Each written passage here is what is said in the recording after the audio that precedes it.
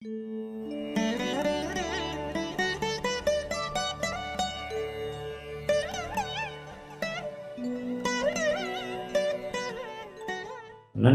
வணக்கம். எல்லோரும் நன்றாக இருப்பீர்கள். சுக்கிரன் குரு நெருங்கி இணைந்து கொண்டாலும் ஒருவருக்கு ஒருவர் பார்த்து கொண்டாலும் இருவரும் ஒருவர் தரும் பலனை மற்றவர் தடுப்பார் என்று கூறியுள்ளீர்கள். அதாவது நீங்க என்ன கேட்குறீங்க, சுக்கிரன் குரு நெருங்கி இணைந்து கொண்டாலும் பார்த்து கொண்டாலும் குரு தர்ற புத்திர பலன் இருக்காது, தாமதப்படுத்தப்படும் அல்லது இருக்காது. சுக்கிரன் தரும் மனைவி சுகம் தாமதப்படுத்தப்படும் அல்லது இருக்காது. மூல நூல்களில் கூட இல்லாத ஒரு விஷயமா குரு சுக்கிர இணைவு, குரு சுக்கிர பார்வை இந்த கலத்திர புத்திர விஷயங்களை தாமதப்படுத்தும் அல்லது தடுக்கும் அல்லது கொடுக்காது அப்படின்னு எழுதியிருக்கிறேன் அப்படின்னு சொன்னால், நான் இதை பற்றி நிறைய ஜாதகங்கள் பார்த்துருக்கிறேன்.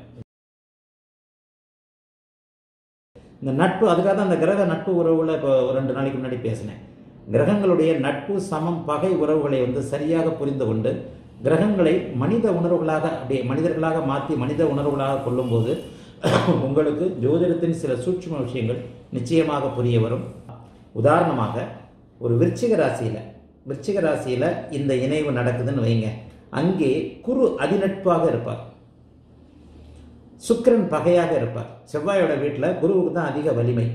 அதிக சுபத்துவம் என்பது கிரக பார்வையில் பலன் எடுப்பதா இல்லை கிரக சேர்க்கையில் பலன் எடுப்பதா?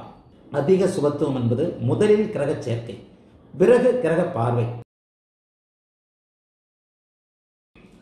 பௌர்ணமியோ அல்லது பௌர்ணமியை நெருங்கிக் கொண்டிருக்கும் சந்திரனுக்கு 6, 7, 8 உள்ள கிரகங்கள் சந்திர அதியோக அமைப்பில் சுபத்துவமாக இருக்கிறது. பௌர்ணமி சந்திரன், இது நல்லா முக்கியம், நோட் பண்ணிக்கங்க. இது நான் அதிகமாக நிறைய இடங்கள்ல ஆய்வு பண்ணியிருக்கிறேன். ஆய்வு செய்து இதை எதுக்காக ஆய்வு பண்ணணும்னா, விஐபிங்க ஜாதகத்தில் இந்த சந்திர அதியோகத்தில் எல்லாம் பார்ப்பேன். இந்த சந்திர அதியோகத்தில் எந்த மைய புள்ளியில் சந்திரன் இருக்கிறார், சந்திரன் இருக்கும் மைய புள்ளியிலிருந்து எத்தனை டிகிரியில் மற்ற கிரகங்கள் இருக்கின்றன, இவருக்கு சூரியன் இதெல்லாம் எப்படி சூரியனே நேர இதில் இருக்கும்போது இவர் பௌர்ணமியின் எந்த நிலையில் பிறந்திருக்கிறார், இதெல்லாத்தையும் பார்ப்பேன். பௌர்ணமியில் பிறந்தவர் மிகவும் கொடுத்து வைத்தவர். அது பாவகத்தை பொறுத்து வேலை செய்யும். அதனை எடுத்து இந்த சுபத்துவம் எந்த பாவகத்தில் அமைகிறது அப்படிங்கிறத பொறுத்து அந்த சுபத்துவம் வேலை செய்யும். நான் இப்போ சொன்ன இந்த சந்திர அதியோக அமைப்புகளையும் மற்ற அமைப்புகளையும் மற்ற லக்னம் இவ்வளோத்துக்கும் லக்னாதிபதி வருவா இருக்கணும். எந்த ஒரு நிலையிலையும் திரும்ப லக்னாதிபதிக்கு நான் வந்துடுவேன். அந்த லக்னாதிபதி நான் கொடுக்கிறேன், பிடித்துக் கொள்வதற்கு உங்களுக்கு கைகள் வேண்டும். எல்லா விதிகளும் இந்த 5 கிரகங்களுக்கு ஒரு மாதிரியாகவும் 2 கிரகங்களுக்கு ஒரு மாதிரியாகவும் 20 கிரகங்களுக்கு ஒரு மாதிரி மாறி மாறி வரும்.